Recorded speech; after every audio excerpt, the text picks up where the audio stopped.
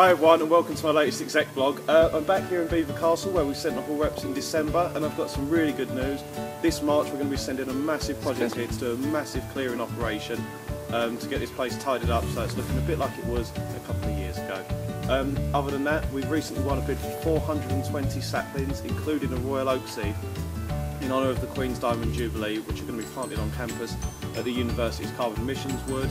I've been ringing every single school in Loughborough to try and get some projects for you guys, so please, once your exams are over, don't forget, action's still here and there's plenty of opportunities for you. To read my full report, go to www.loughborough.net/exec/action chair. Thanks for watching. Cheers.